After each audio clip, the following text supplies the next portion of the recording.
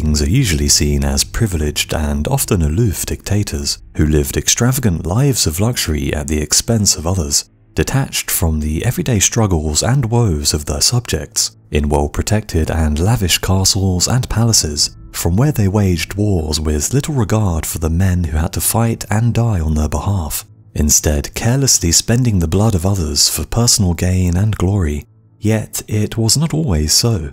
Every so often a king emerged who was not only present on the battlefield, but also fought alongside his men, risking his life and often suffering a terrible death in the process, in doing so showing that not all leaders hide behind others. Here's a closer look at 5 kings who actually fought their own wars rather than getting others to do the dirty work for them, but would pay the ultimate price for their courage. Number 5. Constantine XI. Some leaders are born into impossible situations where no matter how able they might be, doom and defeat simply cannot be avoided. Yet the short reign of Byzantine Emperor Constantine XI is surely one of history's most hopeless. Reduced to little more than the captain of a single city, betrayed by his allies and surrounded on all sides by a powerful enemy, lesser men would have taken the easy way out and accepted the enemy's offer to live out his remaining years in comfort and luxury in exchange for an unconditional surrender. However, feeling the weight of thousands of years of Roman history on his shoulders, the thought of such an ignoble fate was simply too much to bear for the man who would be the last Roman emperor, instead choosing to fight alongside his men on the front lines until the bitter end, as he desperately sought to stave off the inevitable conquest of Constantinople in a dramatic final showdown between a dying old world and an emerging new one. The heroic last hours of the so-called Marble Emperor, leading to his name becoming legend and an enduring symbol of resistance against impossible odds. Since the fall of the Western Roman Empire in the 5th century, Byzantine emperors in the East had fought with varying degrees of success to restore the once mighty Roman Empire to its former glory. Although called the Byzantine Empire by modern historians, the people living in the Eastern Roman Empire at the time viewed themselves as nothing less than true Romans, keeping the flame of their ancient civilization alight for a further 1,000 years after the fall of Rome, with the great city of Constantinople standing as a shining beacon of culture, wealth, and science. Yet by the time Constantine XI ascended to the coveted throne in 1449, the light of this once great civilization had all but gone out, his so-called empire reduced to little more than the city of Constantinople itself. Centuries of war, political intrigue, betrayal, and mismanagement had left the one-time sprawling Byzantine Empire a sorry shadow of its former self. Beset by enemies on all sides, the fortress city of Constantinople was the last foothold of the Romans in a sea of Ottoman-controlled territory, now fighting just for survival against the Turks, a people who had stormed across Anatolia in a lightning series of conquests that had shocked Europe, their fearsome armies and brilliant leaders proving almost unstoppable on the battlefield. Yet, despite facing almost certain annihilation, the new emperor was determined to go down fighting. If this was to be the end of his great civilization, then he would at least be remembered as having met it with courage and dignity, not willing to go down in history as the man who simply gave the empire away to save his own skin. There would be no pleading for mercy, and he would not go quietly without a fight. Charismatic, brave, and instilled with a great sense of duty to his people, in another time Constantine might have been one of Byzantium's greatest emperors, however fate was against him. Nevertheless, he immediately set to work, stockpiling food and raising funds to repair the thick but crumbling, millennia-old city walls, realizing that an Ottoman siege was all but inevitable. Yet with the imperial treasury all but empty, the destitute emperor was unable to raise an army large enough to man the sprawling city walls, and so in desperation he looked west for allies from Catholic Europe, for although the Orthodox East had split from the Roman Church, surely his Christian brothers would rally to his defense. Aid from the West would always come with the price of submission to the Pope, however there seemed to be little choice in the matter. Stuck between a rock and a hard place, Constantine agreed to accept the primacy of the Pope, pledging to convert his empire to Catholicism in return for military aid when the time came. yet his own people were enraged at the deal, with many preferring death or enslavement at the hands of the Turks to subservience to Rome.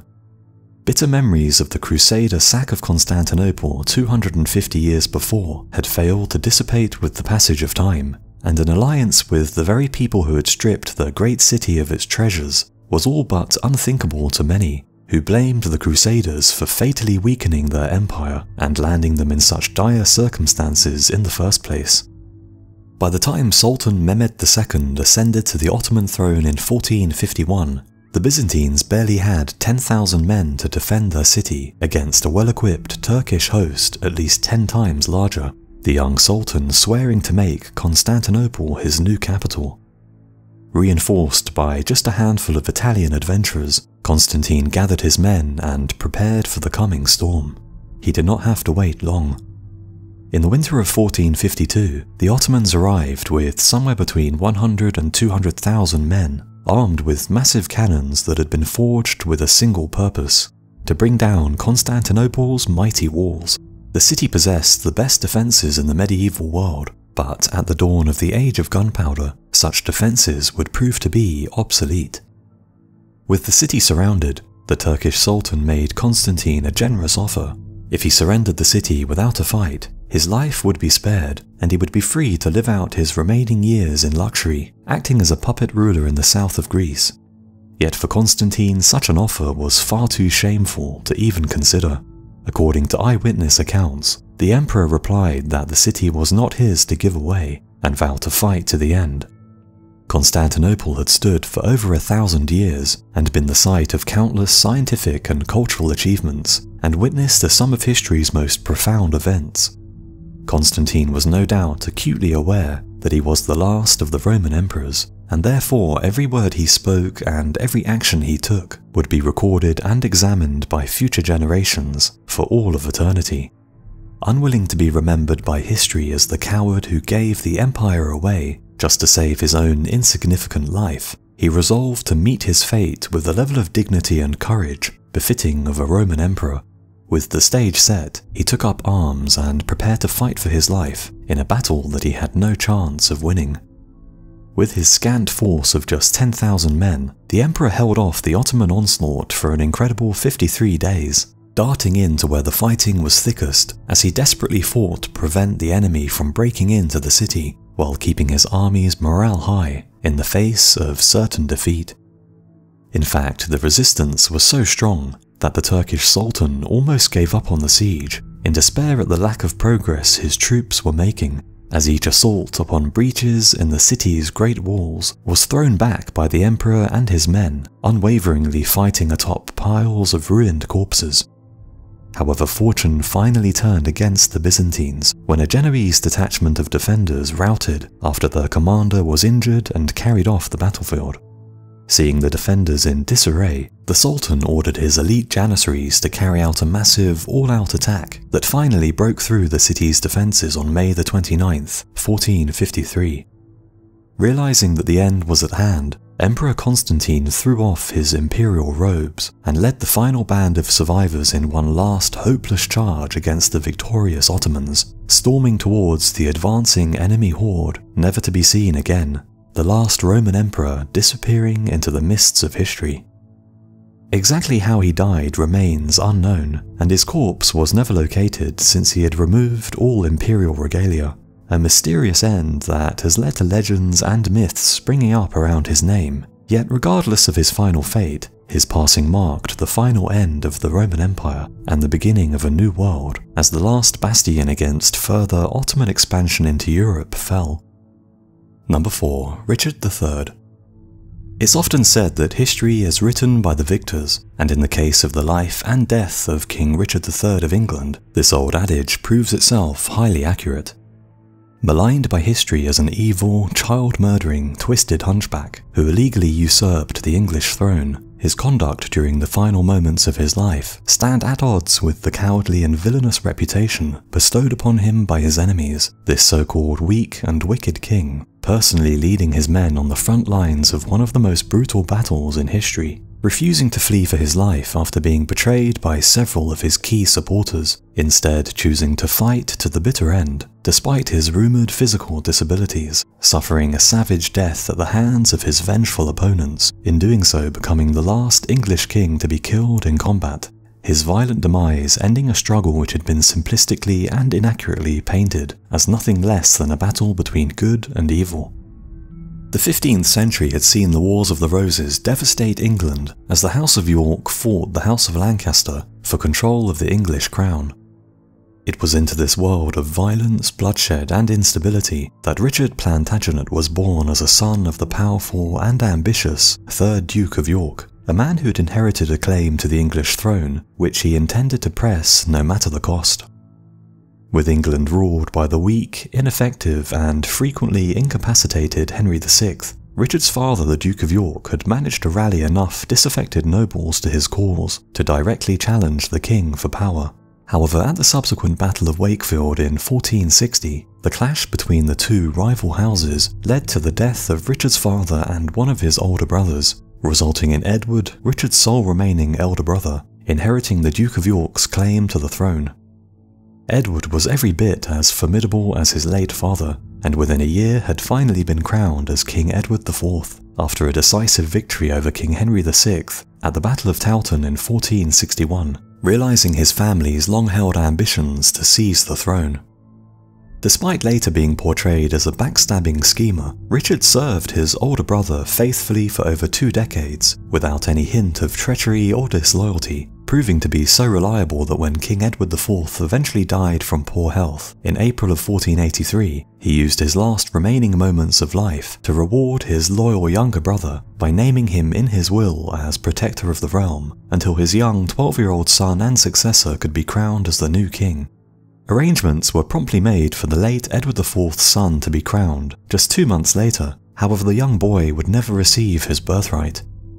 The details regarding what transpired next are still disputed to this day. However, the boy and his younger brother are both said to have been imprisoned in the Tower of London by the protector of the realm, their Uncle Richard, who publicly claimed that their father and mother's marriage was invalid, making the children illegitimate, and as such their claim to the crown null and void, conveniently leaving Richard as next in line for the throne. An assembly of lords and commoners endorsed Richard's claims and quickly crowned him King Richard III, yet such a move against his own nephews did not sit well with many, and the 2 young boys were still viewed as the rightful heirs to the English throne, and would likely become a magnet for future conspiracies against King Richard III.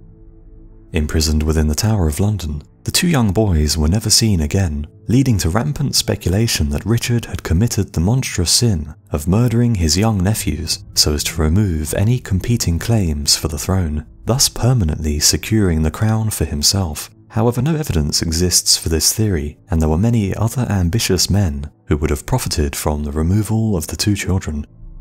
Nevertheless, Richard III's reign was plagued by rebellion and disloyalty amongst the English nobility, and despite overseeing a number of progressive reforms that included the introduction of the legal notion of innocent until proven guilty, he struggled to maintain his base of power. With Richard left weakened by these rebellions, Henry Tudor, a rival claimant from the old enemy the House of Lancaster, decided to make his move. In August 1485 he arrived from France with a sizable invasion force and marched towards London intent on seizing the throne for himself. The 2 sides eventually clashed at the Battle of Bosworth Field to settle for good and all which house would rule the kingdom.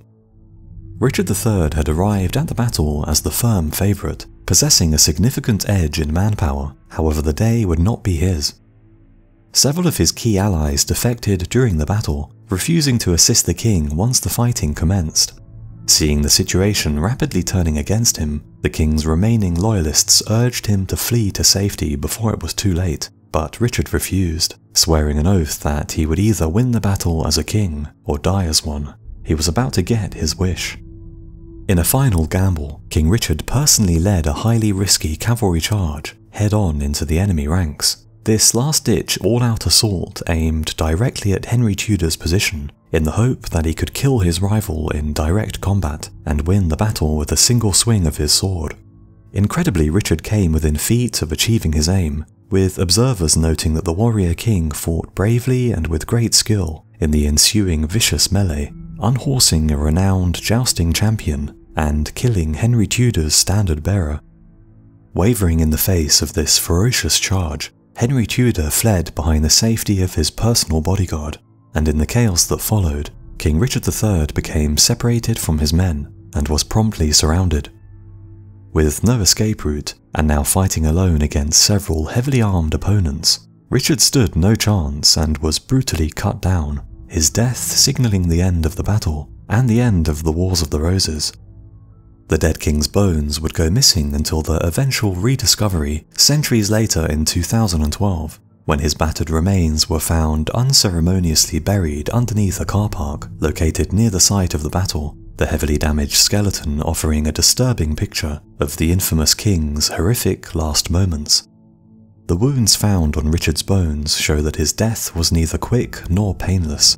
At least 11 injuries have been identified, 9 of which were found on just the skull, inflicted by blunt and bladed weapons raining down upon his head, while a further trauma to the inside of his pelvis point to the likelihood that his corpse was subjected to acts of ritual humiliation by Henry Tudor's men.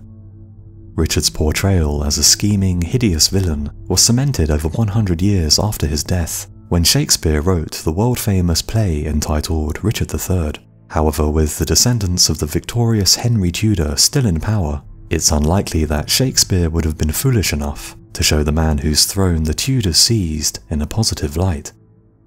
Number 3. Vladislav III. The sudden loss of a king in battle will often leave his now leaderless nation in chaos and turmoil. However, in the unique case of Vladislav III, the young king's brave but impetuous and foolhardy charge against a formidable enemy resulted in not only the loss of his head, but also the complete destruction of a multinational crusader army that was attempting to throw the Ottoman Turks out of Europe, a traumatic catastrophe for the entire Christian world, which left 3 kingdoms without a king, shattered the confidence of the European powers, and paved the way for further Ottoman expansion into southeastern Europe, directly leading to the fall of the ancient city of Constantinople, as the disastrous defeat unleashed by Vladislav's death deterred European states from offering military assistance to the dying Byzantine Empire, as no leader was willing to risk incurring the wrath of the Ottoman Sultan and his invincible armies. When his father died in 1434, the 10-year-old Vladislav ascended to the Polish throne. For 7 years, the young king's reign proved uneventful. However, in 1440, the course of his life would be irreversibly altered. When the king of Hungary and Croatia died, rather than guard the throne for his unborn child and rightful heir, the majority of the Hungarian lords decided to instead offer the crown to the young Vladislav of Poland. However, this seemingly generous offer of an entire kingdom came with a hefty price tag. Hungary was becoming increasingly threatened by the growing might of the Ottomans in the south, and by joining the kingdoms of Hungary, Croatia and Poland under one ruler, the Hungarian lords hoped to benefit from strength in numbers. Accepting the throne would prove something of a poisoned chalice for King Vladislav, as conflict with the Ottomans now became inevitable. Yet the Ottomans were not the only new enemy that Vladislav acquired when receiving his new crowns. The widow of the deceased King of Hungary was furious at the attempt to steal her unborn child's birthright, and with the backing of powerful supporters, she waged a 2-year civil war against Vladislav, who only managed to subdue her thanks to backing from the Pope. But once again, such support came with hefty conditions, and Vladislav was made to promise that when the time came, he would personally lead a multinational crusade against the Ottomans. This deal would seal his fate, along with large swathes of southeastern Europe.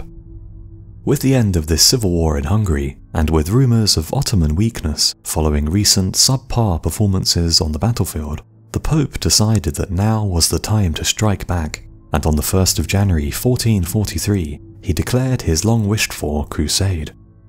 Honouring his earlier pledge to the Pope, Vladislav led an army of 40,000 into the Balkans and engaged the Ottomans in several costly battles with mixed results. However, the multinational European Crusader army fought well enough to bring Murad II to the negotiating table, and a peace treaty was eventually signed in July 1444, which forced the Ottomans to evacuate Serbia and Albania and pay 100,000 florins in gold as compensation.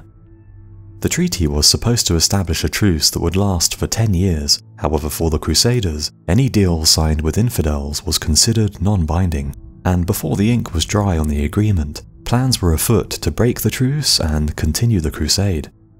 Believing that a lasting peace had finally been secured in Europe, Sultan Murad II abdicated his throne in favour of his 12-year-old son, wishing to spend his twilight years in reflective solitude after a lifetime of conquest. However, this decision to hand the Ottoman throne over to a child was seen as a sign of weakness, and the Crusaders decided to take advantage of what appeared to be Ottoman vulnerability. However, they were about to learn that appearances can be deceptive.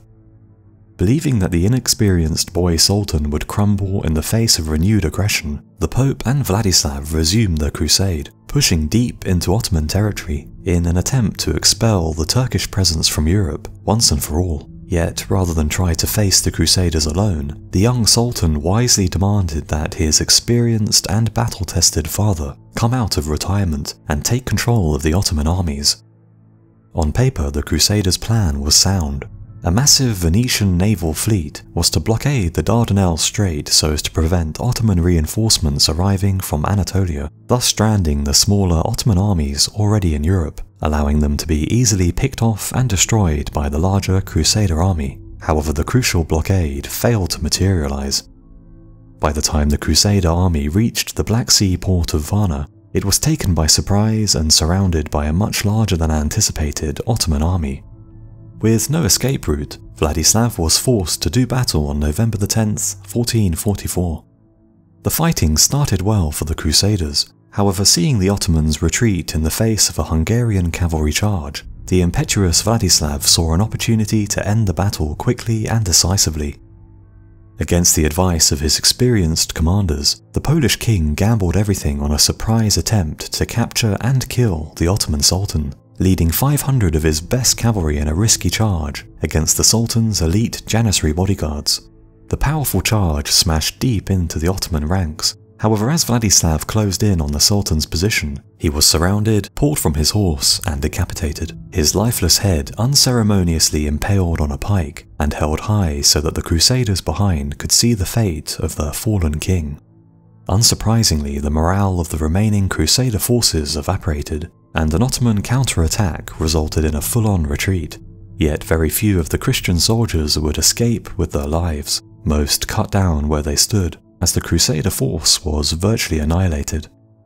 The crushing defeat of the Crusade sent shockwaves around Europe, and the painful memory of the lost Crusader army and the fallen Polish king would serve as a potent deterrent to anyone else who might have otherwise been considering striking at the Ottomans. This almost fatal blow to the morale of the entire Christian world, enabling the Ottomans to expand their control over the Balkans virtually unhindered, paving the way for the fall of Constantinople, as few were willing to risk incurring Ottoman wrath by sending military assistance to the besieged Byzantines. Number 2. Charles XII.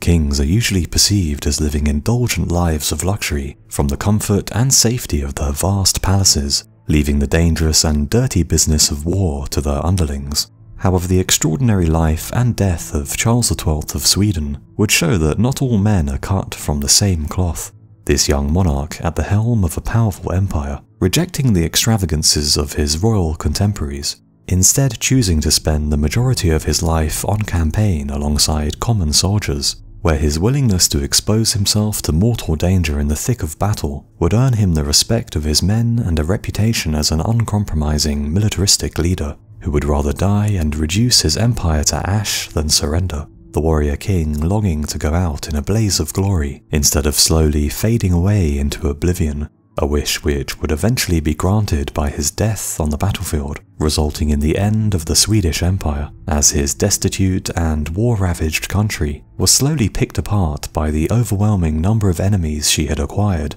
during her earlier meteoric rise to great power status.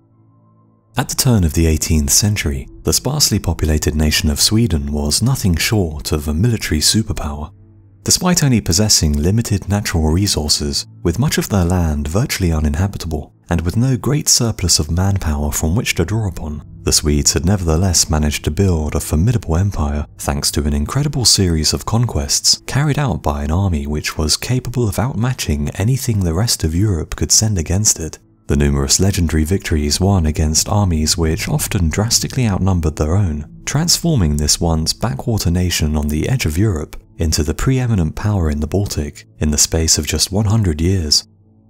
Such an impressive inheritance is more than any new king could hope to receive from his predecessors. However, when the 15-year-old Charles XII ascended to the throne in 1697, he also had bestowed upon him a series of powerful enemies on all sides of his empire, who wished for nothing more than to see this rising great power cut down to size.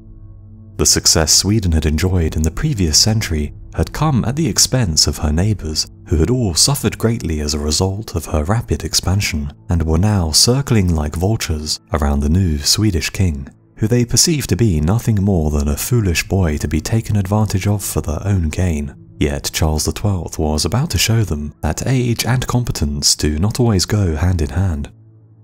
In 1700, this anti-Swedish coalition launched a coordinated attack just 3 years into Charles's reign, with Russia striking from the east, and Denmark, Norway, Saxony and Poland moving in from the south and west. In response, the untested Charles XII marched out of his capital to personally lead his armies in what would become a titanic 21-year-long struggle that would not only consume the rest of his life, but also irreversibly change the face of Europe, and result in Sweden's days as a great power crashing to an end.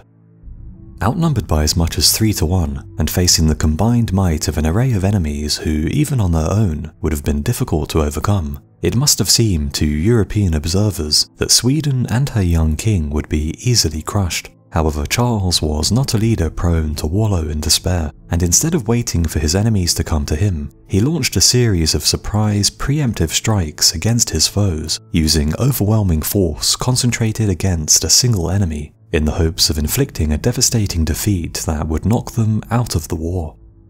Charles first moved against the old enemy, the Danes, conducting a daring attack on their capital, which forced them and their Norwegian vassals out of the war. Next, he moved east with an army of just 10,000 men, which he used to smash a Russian invasion force some 40,000 men strong at the Battle of Narva, killing nearly 10,000 Russians and capturing a further 20,000 prisoners, in doing so winning perhaps the most complete victory in Swedish history, despite being just 18 years of age at the time. The Saxons and the Poles were defeated next, resulting in the Polish king being replaced with a Swedish puppet, leaving a humbled Russia as his sole remaining enemy. After personally witnessing what Charles and his army was capable of on the battlefield, and with the coalition he had so painstakingly built against the Swedes now smashed to pieces, the Russian Tsar wisely sued for peace. However, unwilling to accept anything less than total victory, Charles rejected the Russian offer and prepared to march on Moscow. The invasion of Russia started well for Sweden, with Charles winning some initial victories during the summer. However, with the Russians continually refusing battle and adopting a scorched earth retreat, the Swedish king found himself stranded deep inside Russia and desperately short of supplies when the winter of 1708 to 1709 arrived, a winter which just so happened to be one of the coldest ever to descend upon Europe in recorded history. As winter storms raged and temperatures plummeted, thousands of Swedes perished in the snow and ice, a situation made more severe by the disastrous lack of winter clothing supplied to the troops. These massive numbers of deaths fatally weakening an army, which had already been heavily depleted by years of constant war. Yet, even at their lowest point, King Charles did not shirk from the hardships endured by his men, choosing to sleep in common soldiers' tents, fight in the front ranks, and suffer through the same torments that he expected his warriors to bear without complaint, rejecting anything resembling royal comfort or privilege. In stark contrast to the terrible plight of the Swedes, the Russians waited out the winter in the safety of their well-supplied camps, happy to let Mother Nature do most of the killing for them, the unrelenting cold inflicting a butcher's bill so high that by the time spring arrived, the cream of the Swedish army had been wiped out, with more than half of their men lost in the cruel snows, the exhausted and starving remnants of the once proud army that had marched into Russia just months before. Subsequently easily crushed at the disastrous Battle of Poltava, by a Russian force over twice their size. Charles XII was forced to flee into exile, finding sanctuary in the Ottoman Empire, where he was held as a prisoner in all but name for over 4 years, until unable to bear captivity any longer, he launched a daring escape, riding on horseback across Europe and back to the safety of home. Charles returned to find Sweden once again at war with the same enemies he had earlier defeated, the anti-Swedish coalition reforming after the disastrous invasion of Russia, which had left his kingdom in a weak and vulnerable position. Charles once again took control of his army and marched out to war, heading west into Norway where he hoped to force the Danes to sue for peace. He would never see home again. While conducting a siege of a Norwegian fortress, Charles was struck in the head by a projectile and instantly killed. Without their warrior king to lead them, Swedish resolve collapsed on the spot, and a new era of defeat was ushered in as all the territory won in the previous century was carved up and seized by her many enemies. The sun had set on Sweden's time as a great power, while a new global force arose in the east in the form of an emerging Russia, a nation that would grow into a colossal superpower and change the world in the process. Number 1. Harold Godwinson and Harald Hardrada. The Battle of Stamford Bridge in 1066 was a final showdown between two mighty kings fighting over one throne. However, neither monarch would live to see their claim fulfilled, both suffering eerily similar deaths at the end of an arrow, as the throne instead fell into the hands of a third king, who was content to wait on the sidelines while his enemies bled each other dry, swooping in at the final hour to finish off the weakened victor, winning an entire nation in the process as the last man standing in a war of 3 kings that would have far-reaching consequences for the wider world. The spark that ignited this destructive struggle for power took place at the beginning of 1066, when King Edward the Confessor of England died without having sired any children, leading to a succession crisis which threatened to escalate into outright war as 3 powerful men claimed the throne. A prominent English noble named Harold Godwinson managed to maneuver his way onto the throne and was crowned king the day after Edward the Confessor died. However, 2 other kings from across Europe were not about to let their own claims fade away without a fight. Although Harold Godwinson came from a wealthy and well-connected Anglo-Saxon family, he had no blood ties to the dead king, and his claim rested on the fact that, while on his deathbed, the late King Edward supposedly nominated Godwinson as his successor, yet this version of events was doubted by many. The Godwinson family had seen their fortunes rise and fall and then rise again, and as a child Harold was sent into exile in Ireland when his father fell out of royal favour. However, this exile would prove to be temporary, and the Godwinsons would soon regain their lost titles and position, becoming one of the most powerful families in England. Yet, a childhood in exile was not the only challenge Harold would have to overcome. When the harsh rule of his brother Tostig caused the people of Northumbria to rise up in revolt, Harold was forced to side with the rebels, banishing his brother in an effort to prevent the unrest from escalating. However, such a move would come back to haunt him, as his embittered brother swore to one day exact revenge, fleeing to Norway and the royal court of the legendary King Harald Hardrada. Like his soon-to-be nemesis Harold Godwinson, the Norwegian king had also had a less than stable childhood, getting his first taste of battle at just 15 years of age, when he found himself in a vicious fight for his life, at war in support of his half-brother, who was attempting to seize the Norwegian throne. The attempt failed miserably, with his half-brother killed in action, and a badly wounded Harold was forced to flee for his life to Kievan Rus, where his military skills would win him gainful employment and eventually lead to him travelling to the legendary imperial city of Constantinople, where he would serve in the Byzantine Emperor's elite Varangian Guard, a prestigious bodyguard unit solely made up of formidable Viking warriors. He fought with skill and distinction, rising to become the commander of the Guard, and eventually seeing action and adventure all over the Mediterranean and Middle East. His work for the emperors made him an incredibly rich man, wealth which he intended to put to use, eventually funding a violent bid for the Norwegian throne, deposing his own nephew in the process. With a lifetime of war behind him and a powerful kingdom under his control, the ambitious Harald Hardrada looked west to England with envious eyes when news of King Edward the Confessor's death reached his shores, and with his forces bolstered by the support of the new English king's brother Tostig, he prepared to once more go to war in the hopes of adding another crown to his collection. In September of 1066, the Viking army under Harald Hardrada landed in northern England, easily sweeping aside local resistance as it prepared for the inevitable showdown with the main English force, which was now marching north from London to evict this foreign presence. Yet realizing the danger these intruders posed, King Harold Godwinson led the English army on a grueling forced march that enabled them to traverse a huge distance in just 4 days, their sudden arrival in the north taking the unprepared Vikings by surprise.